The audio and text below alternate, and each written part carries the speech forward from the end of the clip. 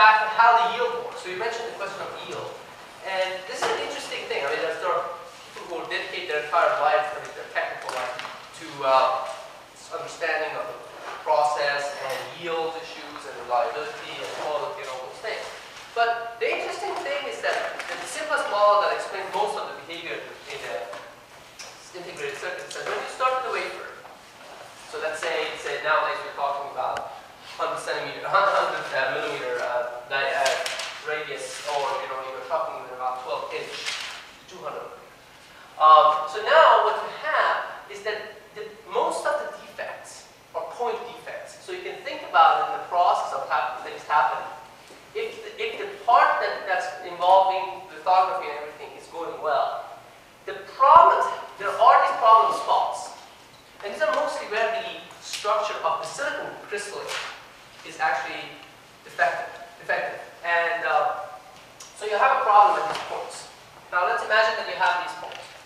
Now, let's say this is an 8-inch wafer. I have one upstairs in my office. Can you bring that? Oh, the wafer? Yeah. Ask Michelle to open the door. It's on, you know what it is? On my bookshelf to the right. Oh, yeah. When you enter, it's on your right hand. But, so when you have this wafer, right, and you have these point defects. Now, let's say, if I ask you what is the yield? So these are the points where if you had a transistor at these points, there would be a problem. So this is the first order model. That transistor will not work properly. And all it takes for a chip not to work properly is one transistor, right? If you have a microprocessor with 200 million transistors, and if one of them doesn't work, that's a defective microprocessor. Unless you have some built-in redundancy, which people have worked on things, so you can actually live with one or two errors. But let's say you don't have that. You have even one of the transistors is defective, that chip is defective. So now, if I ask you what is the yield, can you tell me, based on just this? Right, you need to know the die size. So it's a strong function of how big the die is. So let's say I am making a very small amplifier, which is about, I mean, this is relatively large actually for just a, let's say a simple op amp, and this is, again, relatively large. So it's 1 millimeter squared, so it's 1 millimeter by 1 millimeter, and that's considered large. But so we said that this is about 8 inches, which is about, what? The 8 inches diameter, 4 inches, so that's about 100 millimeters. So the radius is 100 millimeters. So if I tell you I have, well, let's see how many I have, something like that. Let's say I have 15 of these defective points, for the sake of argument. How do we determine the yield? Well, we have to assume that we have tiled this wafer with this chip, right? And that's the only chip we're making. So we are making it, we have kind of a grid of 1 millimeter, right? And so on and so forth. And let's say we have 100 covered, and we usually don't. Now, what you have in this case is that how many chips do I have? Approximately on this wafer. 1 millimeter by 1 millimeter? Yeah. So you have 30,000, right? Because you have to calculate the rate, the area, which is about pi times the square, which is 30,000 millimeters squared, and for 1 millimeter squared, so that's about 30,000 chips. So I have 30,000 chips, and I said the probability of one of these points falling within one of them is pretty small, so only 15 of them would be effective, right? So in that case, my yield, I mean, very approximately, is 15 over 30,000, which is 1 over 2,000, which is what? Which is 0.05. Well, okay, well, that's the rate of error, so that's, so the rate of failure is 0.05%, right? And that would correspond to a 99.95% yield. That's a darn good yield, right? Now, let's start with something else. Let's try, so that was, let's say an op amp. Now, let's say in the same process, I'm making a microprocessor that's about 2 centimeters by 2 centimeters. There are microprocessors on that side. All right, thanks. So, by the way, this is an 8-inch wafer. And you can take a look at it. This one actually has a lot of different kind of designs on it, so there are actually 6 different big sites on this. I think each one of them is about 1 centimeter by 2 centimeters by 1.5. The capacitor, I'm going to take a look at it. You will identify 6 different structures, and they're big structures. So instead of having one, there's 6 on this one. But in general, in production, you have only one. So let's talk about something that's about 20 millimeters by 20 millimeters. So the total area is obviously, what? 400 millimeters squared. So for that, how many chips do I get? Well, I get N is 30,000 divided by 400. Let's just for the sake of argument, make my calculation easy. Let's say it's approximately 300. Right? Let's make this 300. So I get about 100 chips. And how about my yield? So I get 15 out of the 100 broken. So that corresponds to a yield of 85% for the same number of defects. And of course, it's 15. The number 15 is completely arbitrary. So those are for the defects in the actual wafer. When you start with, you can't make it perfectly uniform, so you have this defective point. But now, this is a very simplistic calculation. What if that defective point falls into an area in which I don't have a transistor? Then nothing bad happens, right? So you can actually do a more accurate calculation of that. And that depends on what the density of the transistors and active devices on your chip is. Certain kind of chips, like the RF chips or microwave chips, have smaller number of transistors and a lot of passive devices that are made out of metal structures on top. In those, you get a higher yield for the same area because the actual number of transistors is lower, the density is lower. And in microprocessors, or memory, you have very high density, so you're more prone to that kind of thing. And now, all of this calculation is also just for the defects in the base substrate, in the substrate, right? In the wafer. Now, if your process has a problem, I'm assuming that everything else goes well.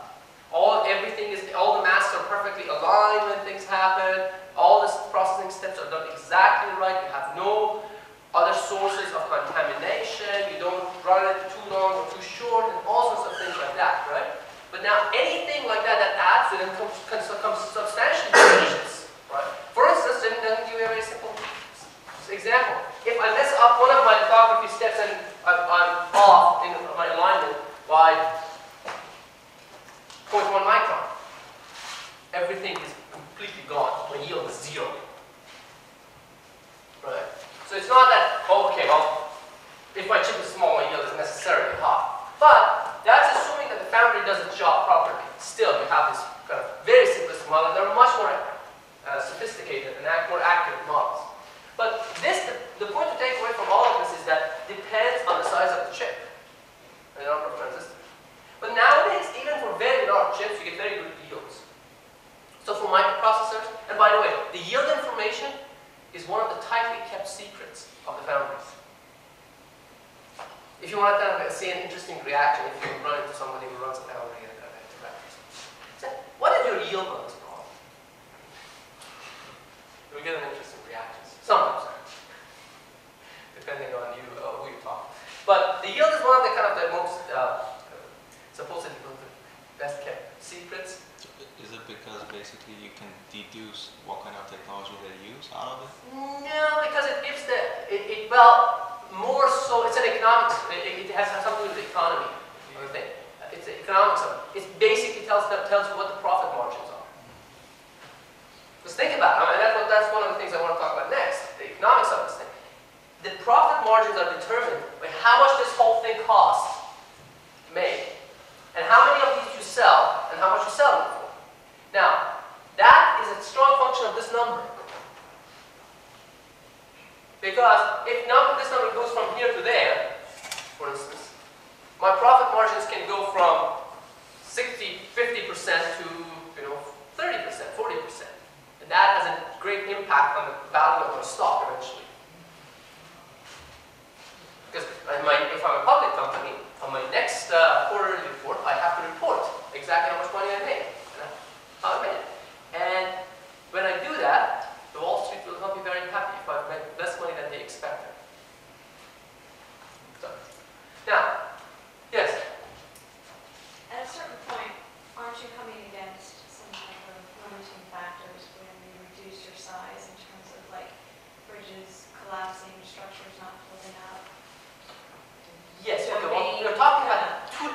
kinds of size reduction, right? I mean, I think, well, one is the size of the dimensions of the actual devices, right? The minimum size, feature size you can make, how small you can make your transistors. And we saw that that's a good thing because it makes the transistors faster and all those things.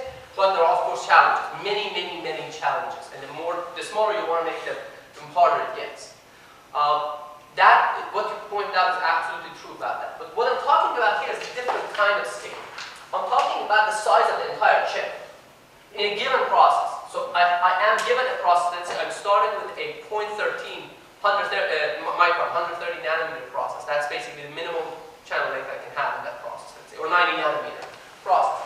For that, I have a certain number of, my design may contain a certain number of transistors. Now, if I'm making an amplifier, that design may contain 100 to 100 transistors, right? If I'm making a microprocessor, that may be 100 million transistors. And that's what I was talking about. But you're right, we have that problem as feature sizes and dimensions become smaller and smaller.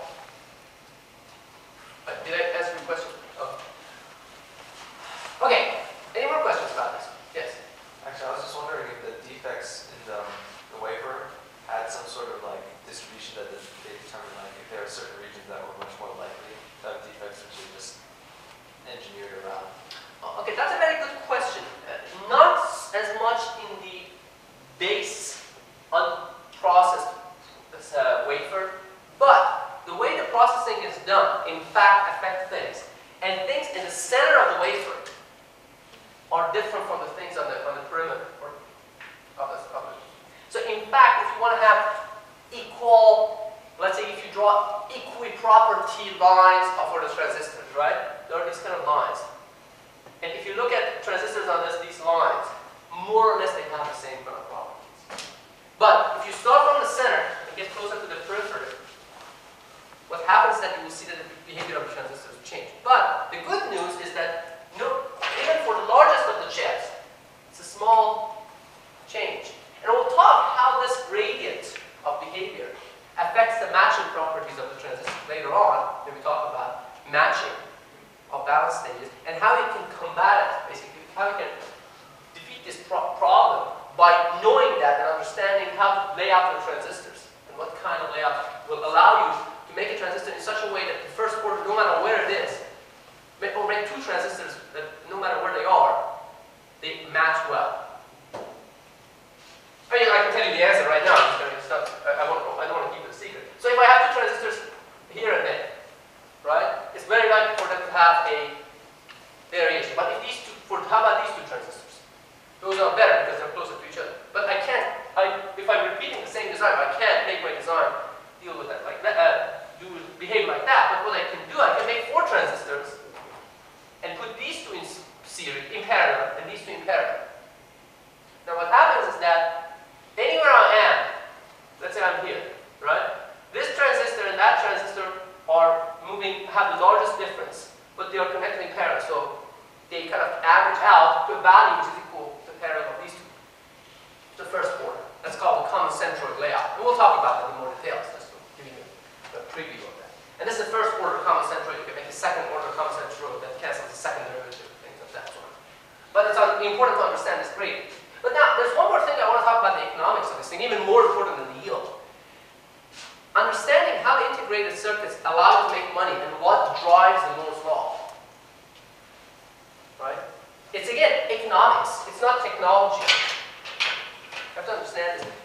The bottom line is that whenever you want to, let's talk about this. Let's say you want to go and make have a certain project. So you do this class and then you go back out and say, well, you don't sit, you graduate from Caltech. You say, well, I want to start a company. And have this idea about this really cool chip I can make that I can sell for a good amount of money and nobody has made it and I can make a lot of money. And a lot of people have made a lot of money that way. Okay? So how do you do it? Well, you have to look at what your designer is trying to design. Let's say for the sake of argument, let's pick an example. Just throw out an example, one of you guys. And let's go ahead and analyze it. DSPs. DSP core, you mean? Okay, well let's try with that. Let's start with that. Well, there's a lot of competition in there, so that's you have to take that into account. But let's say, let's start with that and then we'll pick another example. So let's say let's be a little more specific. What kind of DSP core? For what? To do what? Maybe something that talks on the graphics card. Right, okay, so you have a new idea, let's say about something that can do things faster on the graphic card so that people can have better games. Right? I like it. Yeah, absolutely. No, it's fine. I mean, you have the most sophisticated computers nowadays in the games, and they have been like that for about the last 15 years. The fastest interfaces are on the game. But anyway, so let's start with that. And then say, well, this has to be relatively fast, right? So I have to start with something. So, well, my product, it will take probably at least, it takes me about a year and a half to develop this product. By the time it comes out, it will be 2 years from now, or a year and a half from now. And since I don't want to spend several $1 billion on making a foundry, I'm going to go fabless, which is the model a lot of semiconductors have, even very big ones. And the model is that there's a foundry somewhere else. It could be in upstate New York, it could be somewhere down in Taiwan or China or Israel or somewhere, right? And then you basically say, they send you the exact definition of the process. Basically, they give you design rules. So you know how the transistors are, what the rules of designing transistors, what the rules of the layout are. And then you go and make your design in that, simulate it in your simulator, complete your design, and ship them the layout electronically. That's called the tape-out process. Gets there, they start processing the chip. What they do, they make the chips for you. They send them back to you. And nowadays actually, they can even there's a packaging house next to it, and they package it and ship it right there to the customer. So it never enters your company actually, except for a few samples to test. So that can happen. So let's say we are doing that, and let's say we are looking 2 years down in the future, right? So probably you want to be either in 90 nanometer or 65 nanometer technology for a DSP, because it has to be fast, and it's a digital circuit mostly, and you want to have that. So let's say you want to, and again, that's a tricky example because there's a lot of effort involved in the DSP development, but let's continue. Now, you estimate the size of your chip, so well, my technique allows me to do these kind of things, and it takes this many transistors, so the area of my chip is probably about, let's say, for the sake of argument, 50 square millimeters. And then you say, all right, so now you have to do a calculation. You have to find out how much will you be selling these chips, and how many 2 years down the road, right? So you have to find out. So let's say, before picking any number, let's see what that determines. Let me tell you some of the other parameters. To start a 90 nanometer process nowadays, so let's say you want to get a production run of the 90 nanometer chipset. So how much money do you need to do that?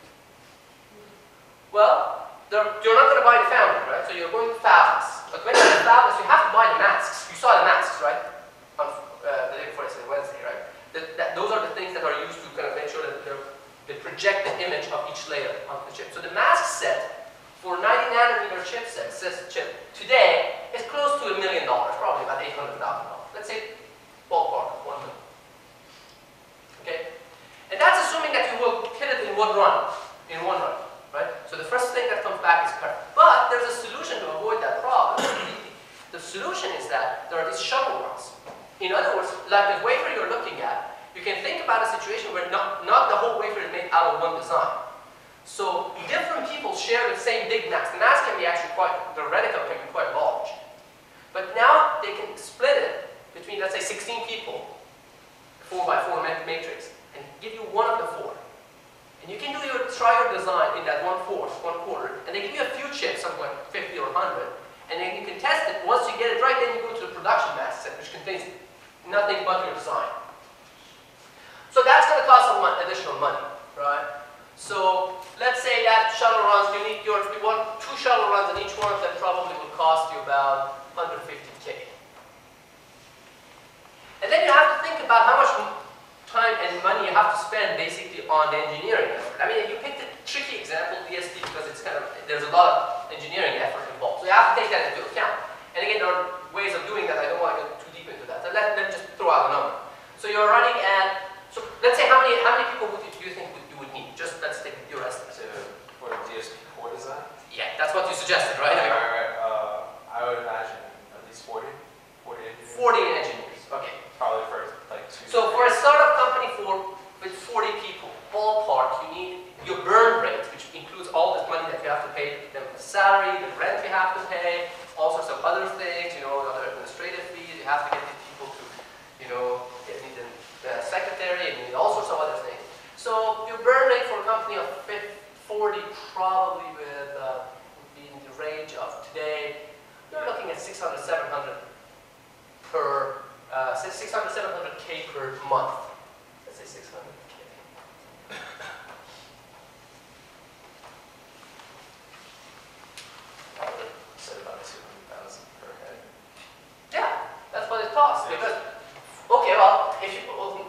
talking about economics, right? Let's talk about this. I think this is important.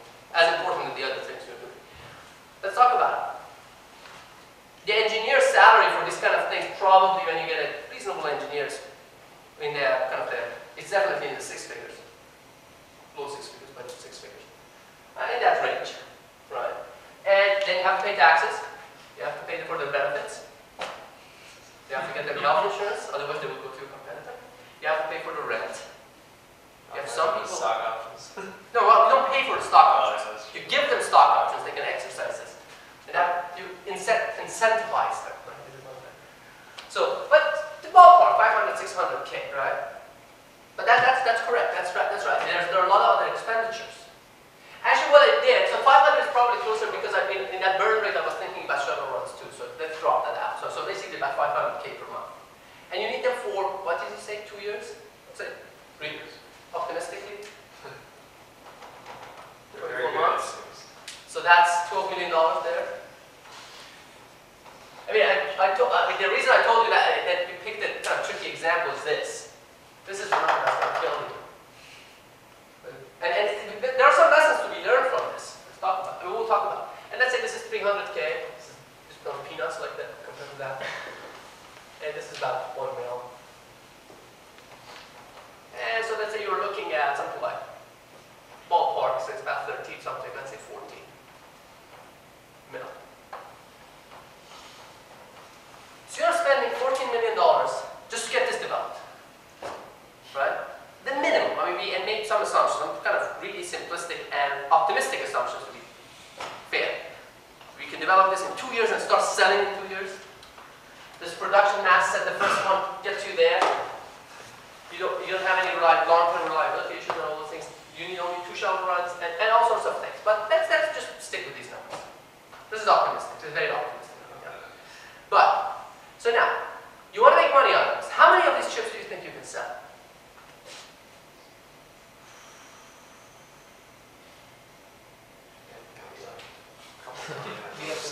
Couple million. Oh, okay. Well, then you're in trouble. Well, I think it must be. I mean, if it's couple, so we are doing an analysis, right? Whether it's worth doing this company or not. Okay. For this particular proposal that you'll have, and we'll try a couple other scenarios. We'll see which ones make sense and which ones don't. Right? So let's say you want to say a couple million. I'll be, kind of charitable to you and say, well, let's say 5 million. You're going to say $5 million over the life of this or annually, did you say? Oh, I was actually thinking more. Well, because like Let's think every about time that they re-release, it's like you don't have to redesign the whole thing. They just like tweak it. But you need, most of the times you have to change that. Yeah. I mean, it depends. I mean, there's a way to get around that. If you just change, if you had thought about it ahead of time, you can actually have some additional transistors in there at the lower layers that you don't use. So what you do, you change the upper metal layers, but you just reconnect them. Change the interconnect. Yeah, but there's so much you can do with that. But let's deal with this. So yeah, let's say 5 million. Let's say 10 million. I'm gonna make your marketing Taking right right away. to be bankrupt. No, it's fine. I'm helping you with that, right? You're I know. increasing the size of your market. Well, I'm just saying you wouldn't do this. Alright. Okay, well, so 10 million, and then the question is, how much does this chip cost you first? You have to calculate that. We said that, how big was the chip, did we say? Did we decide that? You said 50 square millimeters. 50 square millimeters, okay. So now, you have to remember, this is just the cost of the mask. Now you have to pay per wafer. So, how much do you pay per wafer today for this process? Probably to pay something like 3K per wafer. In addition to that. So then, well, let's see how many chips per wafer. I said, did I say 5? Actually, I think 50 millimeters per square millimeter is a little bit low. But let's just go with the 50 square millimeter. So we have 30,000 square millimeter per wafer divided by 50. Can I make this in kind of a little more round number, kind of like, let's say 60 millimeter? Sure. It's close enough, right? So just to make this relatively easy. So that's the 2, that's what? That's 500. Is 3K just for the material? Well, material and processing of each wafer. So Okay. the foundry charges you. So if you order, 10, let's say if you order 10 of those, 10 wafers. Well, we can't order 10. You can order say you order one lot, 12 wafers. It's going to cost you 1 million plus 12 times 3. Very kind of roughly speaking. It's a little bit more sophisticated. The cost model is a little bit more sophisticated than that, but let's talk about that at that level. But yeah, it's per wafer for the processing and the materials. The material is not that expensive. The unprocessed wafer is not that expensive. For silicon. Because you know where it comes from, right? You saw. Labor on the planet. Yeah. Gallium arsenide is a different story. Because both gallium and arsenide is not as abandoned as silicon. Neither one. Alright, so let's go with 10 million. And 500 per wafer. So we said, so how many wafers would that be? So that's 10 to the 7 divided by 5, 10 to the 2, that's 10 to the 5, so that's 2, 10 to the 4, right? 20,000 wafers. That's respectable. 20,000 wafers. So we got the total cost, we have to take that into account. So that's 20,000 times 3K. Right? 20,000 of that 3K, what is that? So 60 million. 60? 20,000. 20, yeah. 60, yeah, you're right. 60 mil. So you're assuming perfect yield. Hmm? Yeah, And then you have to think about the yield. So that means that you have to multiply this by 1 over yield. That's how much you will be paying, right? So let's say, for something like that, a yield of 80%, 90%, 80%, let's say 80%. So that's going to be close to this, something like 70 million dollars plus 1 million. Right? Now you see that this is, for something of that size, this is not a big deal. Right? Because you're making these many. But one of the things we need to calculate is how much does it cost? The bill of materials. That's different from how much you have to spend. Right? The bill of materials is how much you have to pay other people, except your own people, your engineers and all those things. How much stuff you're buying to get this put together. Right? How much does that cost? What's the bill of materials? Well, it's pretty much $71 million, so let's go for all practical purposes, it's 70 mil divided by the 10 mil units you're selling.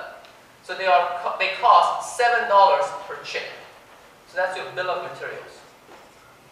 Bomb. Okay?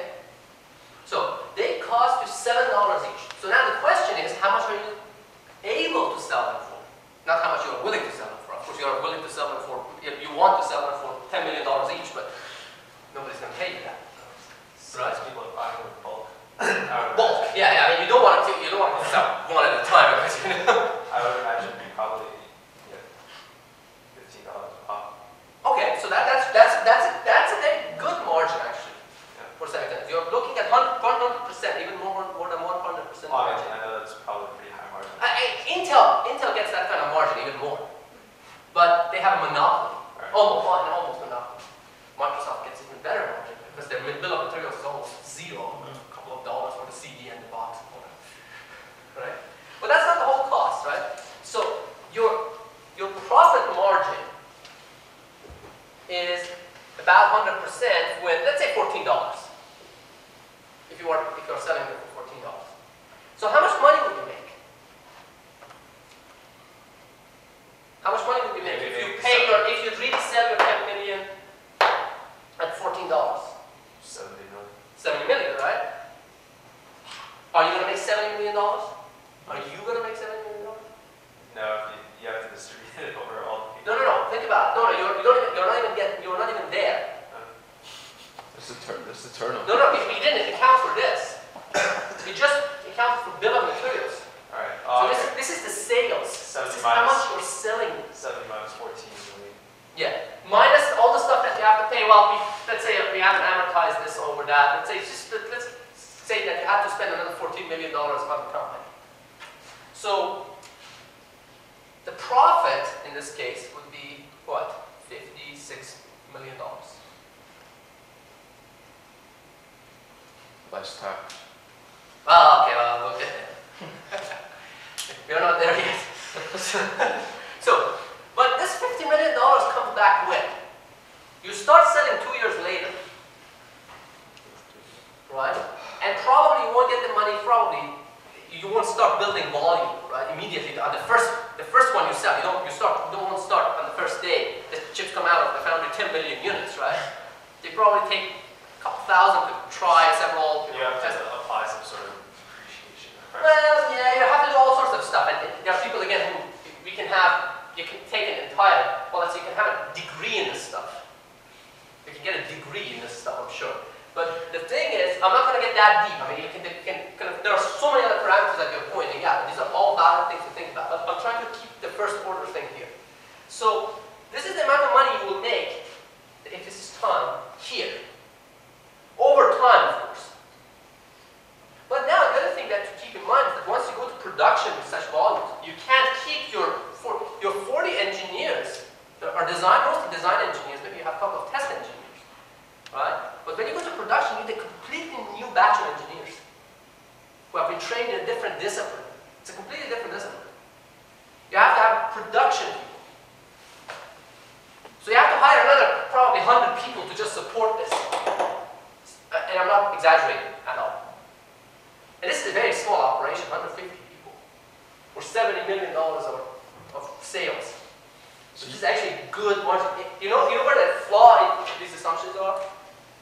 Is this. Because you can sell it for that much. But let's go forward. You said that I'm going to take your scenario, move forward. Okay. But just let's move this number is actually smaller, and hence this number is generally smaller. I'm not saying that it's always. If you find something like this, you should go for it. Now, but still, you have to remember, this means an initial investment of how much? Before you can start selling. Around 20 million. 20, 25, right? Because you need the 14 mil to get there. But then you have to also support this activity before it starts making you money. So the first few thousands of wafers that you make are not making you money yet. Right? So you need probably $20, $25 million just for this to start. So what's the solution? Go to Vegas. Okay, well, start with $100, put it on red and black, and then play it probably 1,000 times and hope that not even a single time you lose money, and then also assume that there's no cap on the amount of money you can bet. And they don't throw you out and stuff. No, they won't throw you out. I guess You will lose your money. At least we can always outsource. What do you mean outsource? Outsource what? There's nothing to outsource here yet. Find a venture capitalist. And exactly. Investors. You need money. Venture capitalists is a good example for this kind. Actually, this number falls right in their ballpark. Choose a different product. Choose a different That's another way. We'll talk about a different product in a minute. I mean, by the way, is this interesting to you? I mean, okay, because I can go on and on and on and on for the rest of the quarter. But I think this is important for you guys to understand. Right? So let's talk about this a little bit more. We'll pick a couple other examples, and we'll go and try to analyze the first order. Because this is important. I mean, you have to know why you're doing this stuff, and if it's worth or not. But so if you go to a venture capitalist, how much money would you ask them? 30. 30. 30. Okay. Well, so that's a good idea. So you think probably you need 30, right? So you go to a venture capitalist. So I'm a venture capitalist. You come to me. I've dealt with a lot of venture capitalists, so I know how they work. So I'm trying to emulate for you a venture capitalist in a nutshell. I want $30 million. Yeah. Okay, what do you have? A great product. A great product. So you show me all the stuff. So I'm not sure you can sell it for $40 each, first of all. I think you won't be able to sell it even for $7. It depends on how bad a venture capitalist I am to say something like that. But so basically I will challenge a lot of your assumptions. I'll come back and with a whole bunch of new assumptions. I go through these numbers and change some of these numbers. I know this is not like that, this is not okay. And then come back and make this number $5 million or $4 million. And so no, this is not. Why should I pay $30 million for something that makes me $5 million? Options: give up, which you shouldn't. Well, if you don't think you're wrong, see, there are people who say, no matter what happens, I'm going to continue like on this path. No matter what the entire world tells me, I've got to continue. If you work so hard to get all of these numbers, you have to be sure of yourself. You can't just like. Well, do all you of can this never and be certain. You don't know all this, There's a nobody degree, knows right? everything, right? There's a degree of, like, yeah, you can go around, but still, to do all of that hard work and just go to someone and they say no, and you just say, okay, I'll do something else. That really, I mean, I wouldn't do that. No, okay, so that's a good point. No, it's a good point. So if you are confident in what you are proposing, you should challenge that. So you should have something else. Well, no, you have to have done your homework. You say, well, come up with 4 other examples of similar products or something that hasn't done in the past. Well, this is what it sells now, for now, and what I'm offering is this, which has these other features, which this does not. And that's why I have a competitive advantage. And then that's the next question they're going to ask you. Say, well, what is going to stop a big company like Intel or AMD or someone else to come and that has a lot more resources and a lot more money to come and do the same thing better and faster than you? You need to get a patent. Hmm? You need to get a patent on it. Well, yeah, but just at the same time, still, I mean, you have to have a competitive advantage. In other words, the word they sometimes use is unfair advantage. Seriously, you have to have an unfair advantage. An unfair advantage could be a technology you developed, a technique you came up with, and you file a patent on it or something, that allows you to do this better than the others, fundamentally better. Or you have a team, somehow assemble the team, that has so much experience in this that can turn it around in much shorter time. Or both. Or a lot of other things. So you have to have something that works to your advantage. And that's why it's important to get the technical part right. Because it's only eventually through the technical part that you will have fundamental unfair advantage. Either the technical part or you identify a completely new market. Something that nobody has thought about. And execute to it like crazy, and you are there before everyone else. So you are 6 months, 9 months ahead of everyone else, and you make your money in that 6 to 9 months. And then, what do you do with that money? You go to Caribbean and buy an island or something like that? No. You have to think about your next products, and you have to expand into 3 more products quickly. That's the way capitalism works, right? So you have to constantly come up with new ideas, better ways of doing things. You know, the cliche, a better mousetrap. You have to make a better mousetrap to be able to. Unless you have a better mousetrap, that's, VCs love these cliches, right? Never heard that one actually. Oh, you will hear it if you go to VCs. That and a lot more. But, okay, so let's go back to your example. In your example, you're talking about $30 million. So you came to me asking $30 million. Well, I said, well, tell you what. I give you, instead of $30 million, I give you, I think, I've looked at your idea and I had some of my technical due diligence people go look at it. I actually do some of this work myself. I mean, every so often, one of the VCs comes to call me and says, can you look at this? Can you look at that? And tell me if this is kind of sound from technical. But most of them are not technical people, VCs. So they send me kind of a look at it and try to poke hole in this stuff, and sometimes it's junk, sometimes there's something, most of the time there's something there, but it's not as valuable as they say it is. And things like that. So they send someone like me to you, say, well, okay, show me your stuff. And then you sign an NDA with me, non-disclosure agreement with me, and then come look at your stuff. Say, well, okay, how about this, how about that, how about that, how about that? Right? I try to poke hole in your ideas. And at the end of this, well, it probably is going to work. They have to address this and this and this, but I think the basic model is sound. Caltech people are good. But, so, then they say, okay, well, I've talked to my technical people and they think it's maybe a good idea. So tell you what, I'll give you $5 million and I'll take 50% of your company.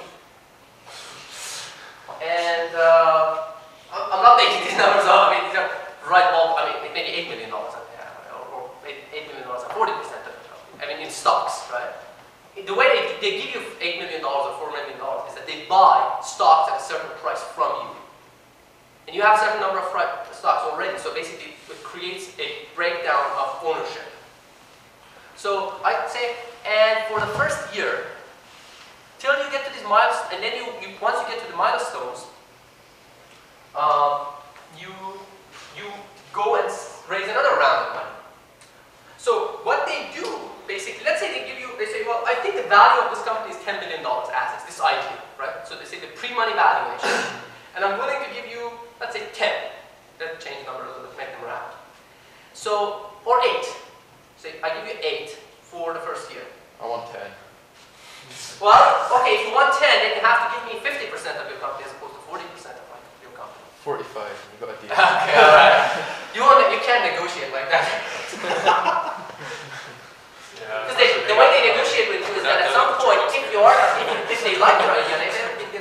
they give you a document which is about this thick. It's called the term sheet. And it expires the day after you receive it, the following day at 8 a.m. So you either sign it or don't. And usually you shouldn't on the first try. Because if they really like it, they won't go away, but they try to make you think that, oh, this is the only opportunity. And it's never good. But there's a lot of gamesmanship there, but let's not talk about that. Have you ever caved on the first day? Have you ever caved on the first day? Almost. Actually, I have one case where a couple of my former students started a company, and they got a term sheet, and they hadn't even signed it. So the guy, a couple of days later, they hadn't even told him, it hadn't even expired yet. So the next day, the guy sent an email and said, well, we retract this term sheet. So they changed their mind. It was good, I think, because they later got much better term sheets than those.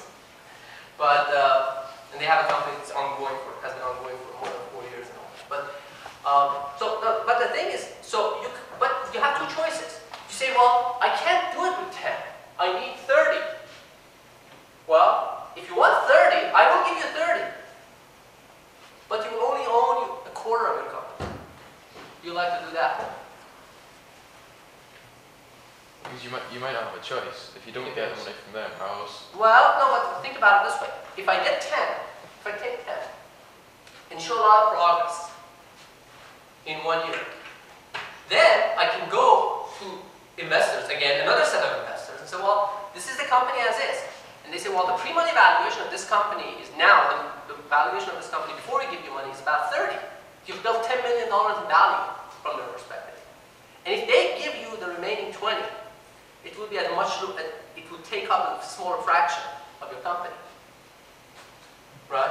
So the way you break it up, you can get it all in one shot, you can break it up into multiple steps. Of course, there's a risk, because if you don't make enough progress as much as you had to by that time, then you may lose your valuation, you may even get a down round. That's what we call. So the post-money valuation will be smaller than what it was initially. Or it could be a flat round. So this is called Series A, Series B, Series C, blah, blah. Okay?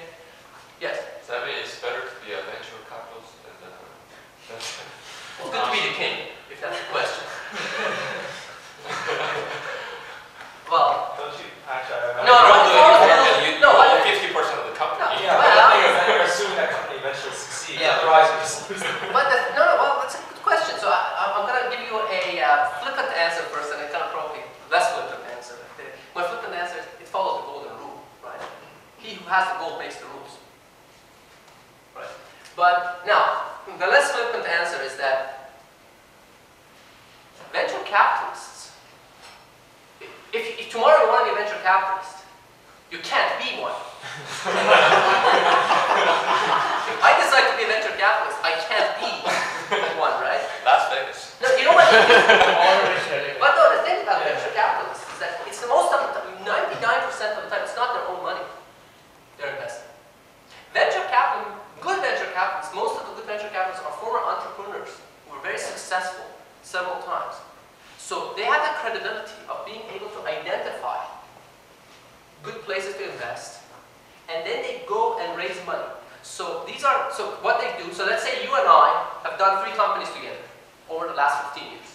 And 2 of them were very successful and 1 of them was not very successful. So that's a very good track record for an entrepreneur, right? So say, well, why don't we start a venture capital firm? So by now, if the 2 of the 3 companies were very successful, we are very rich. Okay, but that is tough. But we don't want to invest our own money, right? It's kind of a risky thing. You always want to invest other people's money. So the thing, and I'm making jokes out of this, but it's a reality. It's a very. So you and I said, well, okay, let's start venture capitalist firm. What's your name? First, Sam. So we call it SA Venture Capital. Right? So we go and say, well, all right, let's go and whatever. We have a venture capital firm. We go and incorporate, and we say we have to raise money, exactly like a company. So we go to find limited partners. Okay? And tell me whenever this becomes too much for you guys, okay? So I won't go more than 10 more minutes or 15 more minutes on this, and we'll get back to separate design. But this is important to know. Very important. Very important. Alright, important. And you don't not a whole lot of people teach you this stuff. I guess not a whole lot of people know this stuff. But you and I start, and then we say, we have to go raise money. Where do we go? We have to find big investors. So we go to Bank of America. So Bank of America, this is our track record. We started this, companies, and we are very good entrepreneurs. And our forte is semiconductors, and our unfair advantage over other venture capitalists is that we have this technical background, blah blah, and we've done this, and we go and raise money. And they say, well, no, thank you. Then we go to Harvard, and then we go to Harvard and say, well, okay, Harvard, you have a big endowment, and they invest in endowments in a lot of things, including venture capital. That's part of their investment. Or Caltech, we go to Caltech. So, Caltech, we would like to raise some money. And say, well, okay, well, this is interesting, and they look at our credentials and all those things, and they give us some money. So eventually, we managed to find 3 or 4 investors in our venture capital. Those are called LPs, or limited partners. Let's say one is Caltech, one is Harvard, one is Washington Mutual, blah blah. Okay, and then we raise a fund. So we raise a $300 million fund. Okay, now you and I also, to be venture capitalists, you have to invest a little bit of your own money, something like 10%, 5%. So 5% of that fund has to be your money. So if it's a $200 million fund, it's just you and me, probably you and I together have to chip in about $20 million. Assuming that our previous companies were successful, right? So we have that. So that's how you become a venture capitalist. But then that's not the end of the story, that's the beginning. Then I have to go and identify. All sorts of people come to me. I get tens of business plans every day. I have to look at. There are tons of things coming at me. Most of it is junk. So I have to be able to identify a few good ones. So how much percentage does the investors take also? Bank of America, Harvard, or Caltech? They're investors. No, They have it's not a percentage. See, the thing is that they have invested, put their money in. And as venture capitalists, you and I take a certain amount of percentage of, basically something like a salary, it's called carry. And then I get a certain amount of money as a venture capitalist, no matter what. But then beyond that, you and I get paid based on our performance. How much money we've made them. So we are like investment bankers for it. But that's why my rear end is also on the line as a venture capital. So that's why I try to get the best price, the best technology for the lowest price. Because that's going to make my LPs most money, and that's going to eventually make me more money. So I'm also a middleman. Yes? The important thing is actually venture capitalists, they expect like maybe 100 or 200% return, and fast, in 5 or 10 years. At least. At least. At least. Yeah. That's if you find a venture capitalist that expects 200, 100% return, that's good. I mean, that's a fast turnaround. I mean, if you want to make a company and sell it in a couple of years, that's the venture capitalist you need to go to. Very few of them actually expect that kind of return. At least, most of them expect at least 5x return. At least 5x return. And this is the reason, because most of their investments fail. So the one that succeeds is kind of a high-stake game, right? So let's say it's a game that I play that there's some chance of success once everything is done. I'll be very diligent and pick the best companies and best technologies. Is about 10%. 1 out of 10 makes it. So I have to make about 10 investments, statistically, right? To be able to find the one that makes up for the 9 lost. Because most of the times, this money is completely lost if this company fails. Because it has already been paid. There's nothing to take back. So when a company fails, like the people who actually started it, do they declare themselves bankrupt or like? Who? The company? The guys who actually started. You mean you guys? Yeah, exactly. No. Nothing happens to you. You get your salary. You've been paid your salary. It's the organization, the corporation that declares bankruptcy. It's a Chapter 11, not a Chapter 7. Kind of bank. There are 2 kind of different rules of bankruptcy. So Chapter 7 applies to individuals. No, nothing happens to a person. If anything, you will learn a great deal. Yeah. And you work really hard too. Yes. Aren't there different kinds of money that can be invested as well? Absolutely. Sometimes, like, I was reading a little bit about financial investing. They were saying, like, sometimes they can pull their money out at a certain period, and sometimes, you'll be building a company, and then, let's say at point B, like, one of your investors just wants to pull out, and he can, for no reason. Yeah, okay. The way they can pull out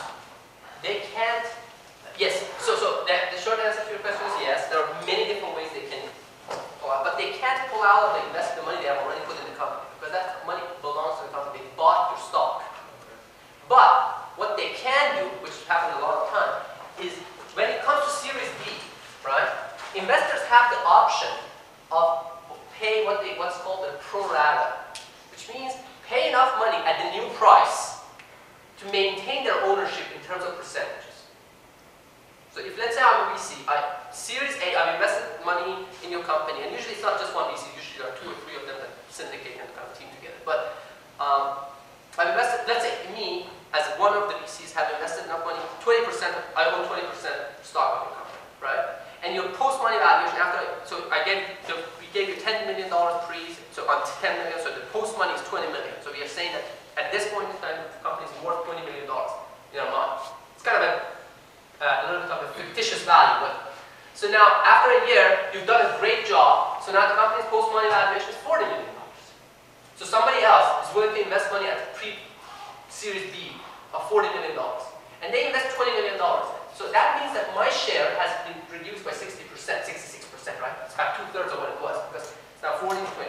So now, if I just don't invest any additional money, my ownership from 20% goes to something like 13% or something, right? But I have the option, almost always the investors have the option of coming back and buying shares at the new price.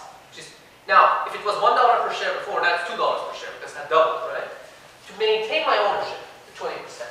What they can do is just, they can back out of that. So we are not giving pro rata. And that's why they raised a lot more money. So to be able to invest in something like 10, $5 million Series A companies, which on the surface sounds like $50 million, I have to have at least something like $200, $300 million as a VC, because I need to be able to pay the pro rata for the subsequent rounds. Otherwise, my ownership will start shrinking, and my return on investment will shrink.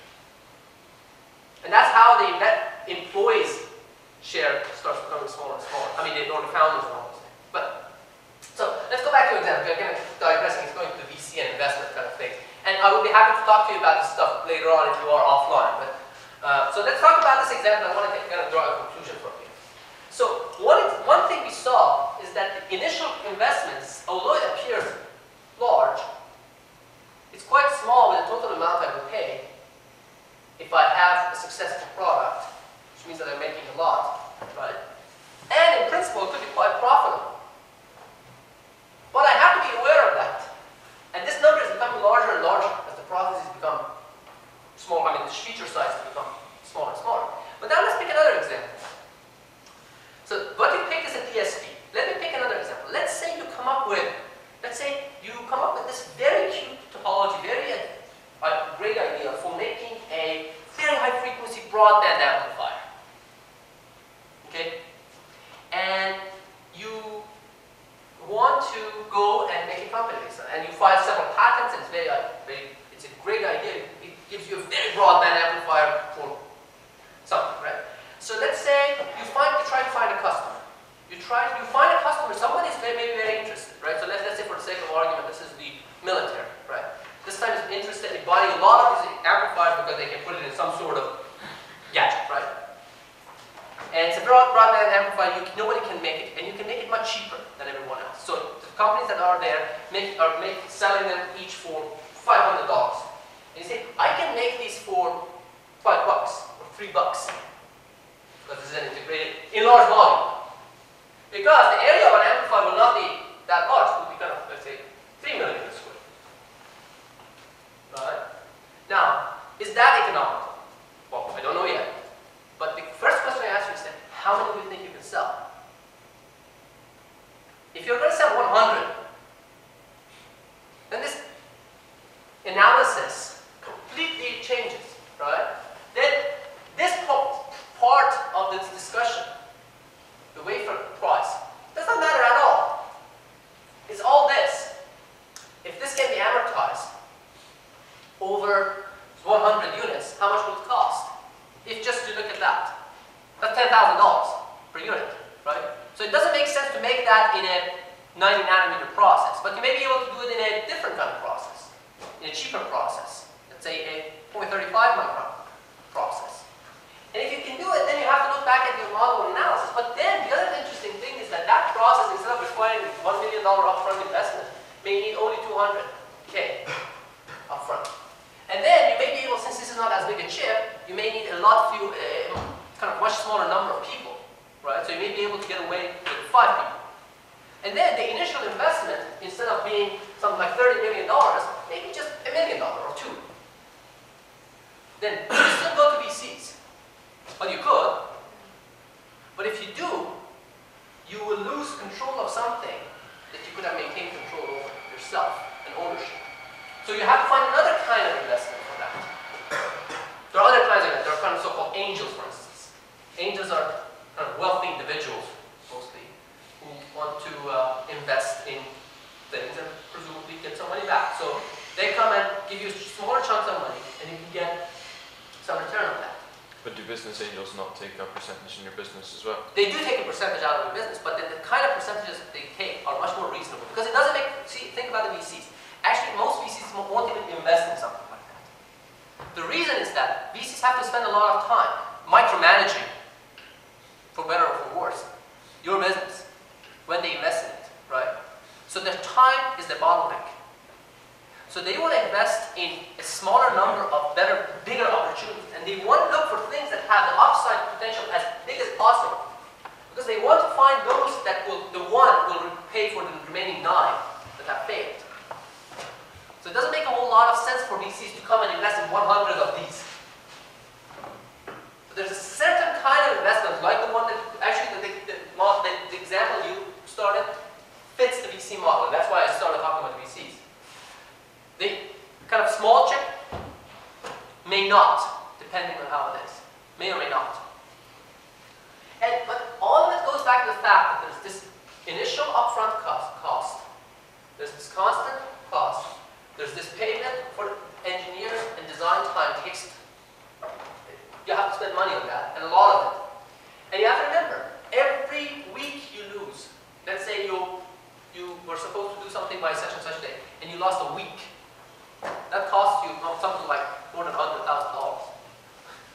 So time is really money, right? In a sense. Now, I'm just kind of, I feel a little bit strange about this last hour because it was something like I gave you kind of points out of the space of all of these things. So this is not the whole story by any means. These were just kind of like snapshots of things randomly from different perspectives. But I want you to be aware of this thing. And we'll talk about it later on throughout the course, that it has to make economic sense for what you do. Eventually it has to, even if you're working on theory, eventually it has to make economic sense. Because that theory has to enable some practical thing to be better, and that practical thing has to enable something to be cheaper and better, faster, and make money. In other words, more accurately, instead of saying you make money, add value. They're not equivalent. All right. Any questions about this before we take a break and then come back for the real stuff? I'm sorry. I thought you'd like to hear this, but interesting. All right. And if you have questions about this, obviously feel free to come talk to me afterwards. But maybe not today, but other days. But so, any questions? Any other thoughts, comments, observations? I'd like to start my first business in garage. That's the best way to start. That's actually the best way to start. See, because once you have full control over it, you can make a lot of mistakes, no doubt about it. And you have to try to learn as much as you can from other people's experience.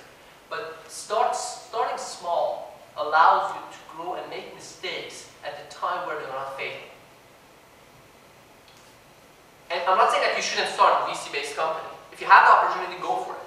But I'm saying that then you're more prone to fatal mistakes, and your mistakes will have a larger impact on your business. And the other thing is that the question you asked, nobody gets bankrupt because of this, unless you kind of get a loan against your house, kind of borrow against your house or something like that, and then kind of borrow a lot of money on a credit card to fund your company, which is actually an interesting thing, which is the riskiest thing, but also has the most reward, because you have 100% ownership in your business. Yes. So I'm just wondering, if you actually go out and try to do this and fail, it's like the next idea that you have to try again, or VCs less likely? Oh, that's an excellent question. Is it going to be harder? As counterintuitive as it may sound, it's exactly the opposite. Because you have experience. Yes. Wow. Interestingly, actually, historically, if you look at the statistics, it's people's third company that's the most successful. For successful entrepreneurs, and this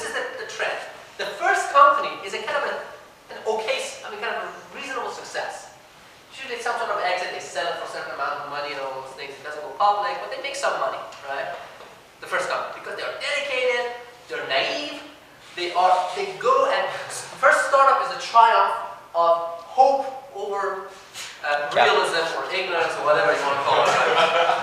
Okay. By the second time, they're complacent and they got like say they are a little smug. Say, I know what I'm doing. I know everything about this business, and I'm not going to repeat the mistakes of last time. It's going to be even more successful than last time. So by that time, they bought the Ferrari and they kind of are running around and they're not spending the time. They're not focusing. The second one is almost always a failure. After first success, not the one right after the first success. And then by that time, they've probably gone through the overvaluation and underestimation cycle. So they got overshot and undershot. So now they're kind of ready to kind of be realistic. And usually the third one is the one that goes public and becomes a big company. If you look at the big companies, most of them are the third company the founders did. Yes. Is it better to have 51% control of a company, or have like and borrow a lot of money from like other people and give them the rest 49%, or have 100% control? See, there is no. It's not as black and white. The 50% is there's no magical thing to 50%. Right? For instance, let me because you know I told you the term sheet is about this thick. The closing documents, and once you start to sign the term sheet, it takes a couple more months to actually get the money, and then there's closing documents that are this thick. I'm not kidding. I'm not kidding. It's about this thick, and you need a kind of an army of lawyers to go through them, right? And just basically in those terms, some of the essential terms. There are certain terms that, for instance, in terms of change of ownership, it's the majority of the what they call the preferred stockholders, who are the investors. So there are common stockholders and preferred. They have a preference. So even with 50%, they have a lot of control. Even at 49%, they have a lot of control over your company. Because most of the stock that you have on your side, a lot of it's options that you have given your employees. Stock options until exercised are not real options, or not real stocks. So they don't count in votes. There are a lot of, see, they've been doing this for more than 100 years in this setting. And this kind of investment has been going on for thousands of years, right, in general, investing. They have perfected it to the level that, I'm not trying to scare you, I'm just trying to tell you that don't have the illusion that if you have 51% of your company ownership, you have a lot of control. You have some control. Because the control you have is that you're valuable to them because you are the person who can do that chip, the DSP chip, for cheaper and better than anyone else. That's the control you have. It's not a kind of a legal, it's not a litigious control or legal control. I mean, you have some of that, but it's not as big as you think.